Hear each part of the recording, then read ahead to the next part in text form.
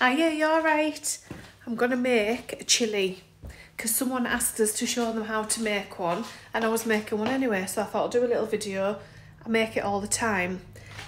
So finely chop an onion there.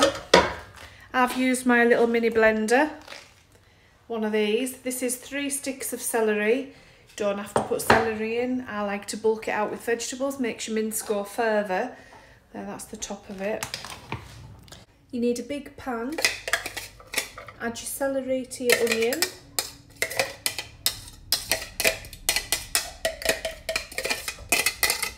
You want about a tablespoon of oil, not very much. About half a teaspoon of salt. If you put a bit of salt in, the salt lets the vegetables let the water out so they don't dry up and you need less oil. Put the heat on. Now you could, if your air fryer has got a saute setting, you can do this in the air fryer. So you would fry your onion and your mince and that off and your spices. You would do it just the same as this, only when I put the lid on this, you would put the pressure lid on and pressure cook it for about an hour. I'm doing it in the pan. It'll take about an hour and a half, 2 hours. Just blipping away. So fry that off for 5 to 10 minutes. Grate in 3 cloves of garlic, 2 teaspoons of cumin, heap teaspoons, 3 teaspoons of paprika. I've already put 1 in, so that's 3. 2 teaspoons of oregano. Now it is worth buying these spices because these ones are ones you'll use all the time. Right, stir that all in. You just need to cook those spices off for a minute or 2. Now choose your own heat. I'm going to chop 1 chilli, green or red, it doesn't matter. If you don't have a fresh chilli, you can put a teaspoon of chilli flakes in or a teaspoon of chilli powder. Chilli flakes can be quite hot, so if you want this hot, put 2 teaspoons in. In the chilli goes, and 2 tablespoons of tomato puree. Stir it through. Now what you've got here is like a spice paste. You've made a paste. Let's break it up. There, let it brown up. You want some good colour on there. Right, don't go piss-farting about with tiny pans. You need a good pan. Make this, you've got the gas on. You're going to have the gas on for an hour and a half. Make it worth your while. So use a big pan. We want 10 portions. If we're going to have the gas on for an hour and a half, you want 10 portions. Never mind 2 or 4. This is good for freezing. Keeps in the fridge for a good 3 days at least. So you want a big pan. You want to make a good amount. And we're going to bulk that mince out. I always like to add vegetables to it. So when we're ready to put them in, I'm going to put in 2 grated carrots, about 100 grams of finely chopped mushrooms. You can put some chopped peppers in there. I'll put a couple of tins of tomatoes. So you can see there's plenty of veg in there. This is good for you. And it's tasty. It's so tasty. You won't mind having this for a couple of days. I'm getting asked a lot about my air fryer. Yes, I like it, but no, it's not good for everything. So it's good for anything that you would have put in a deep fat fryer or you would have put in the oven, like chips, battered fish, chicken nuggets, waffles, all that kind of thing. Out you can buy in Iceland. Fabulous in your air fryer. It'll come out crisp, lovely, and it'll take half the time. But it's not going to replace your cooker. You are still going to need your cooker for some things. One thing I done, I bought a ready-made apple pie from the supermarket and I heated that up in the air fryer. Now that was good. It only took 5-10 minutes. I didn't have to put the oven on. The microwave doesn't make your pastry crisp. Fabulous in the air fryer.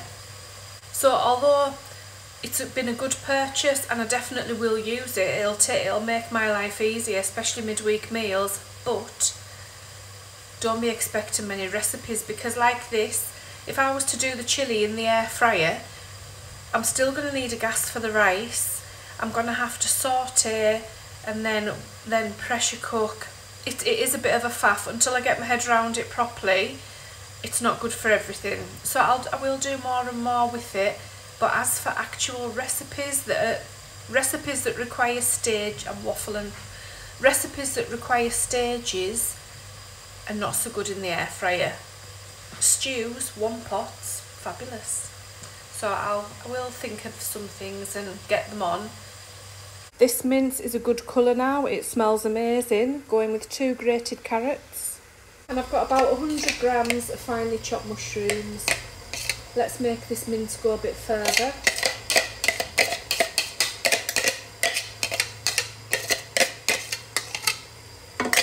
And get our fire a day while we're at it. Your kids won't know there's veg in this. Put in a beef stock pot. 2 tins of plum tomatoes. Oh, I've just spilt that all over the cooker.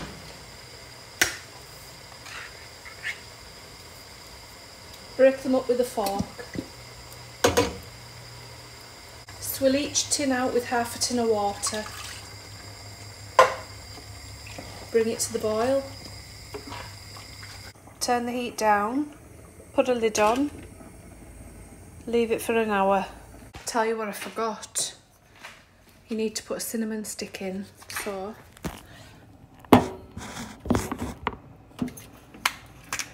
just bought these, I didn't have any left. Oh, I can't get it out. I mean, Tesco, this is a ridiculous way to package cinnamon. How am I meant to get that out of there? You've got it in, but I can't get it out without disintegrating it, and I want a stick, not shards. Get a knife at it. Yeah, it's not just Tesco's that package this like this. I think they all come in jars like this. There. Shouldn't be that hard though, should it? You only want about half of one of these, because if you put too much in, your dinner will end up tasting like perfume. Just snap it in half and pop it in the pan. You're not going to eat that, you're going to pick it out. I'm going to put, that wasn't quite half, so I'll put another bit in. There. If you don't fancy it, leave it out, but just make it taste nice.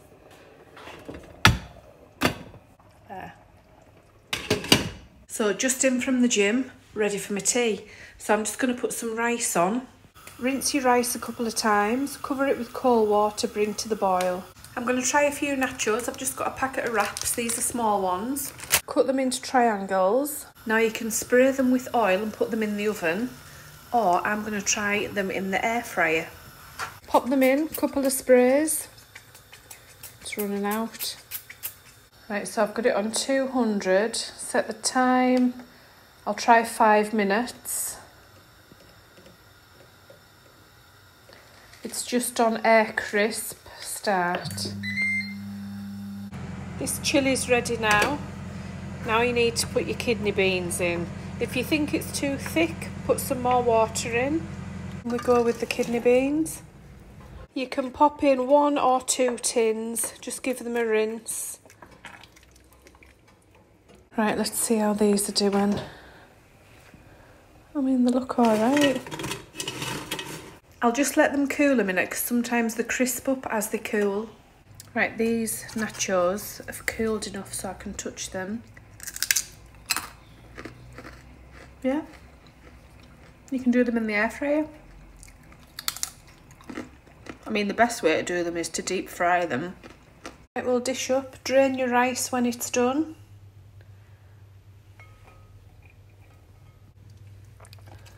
This smells amazing. Make sure you pick the cinnamon sticks out.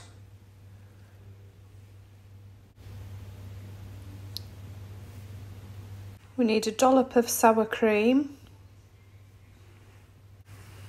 Just a little bit of salsa on these nachos. Make it look fancy with a little dusting of paprika.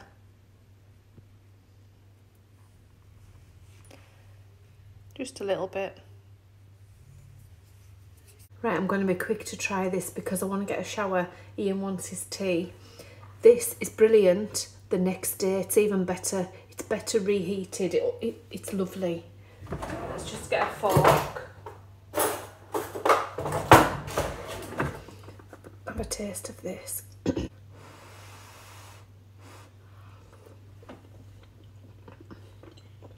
Oh, that's tasty. That's delicious.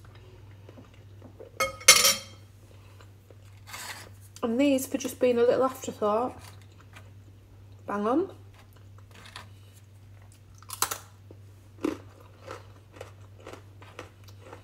Lovely.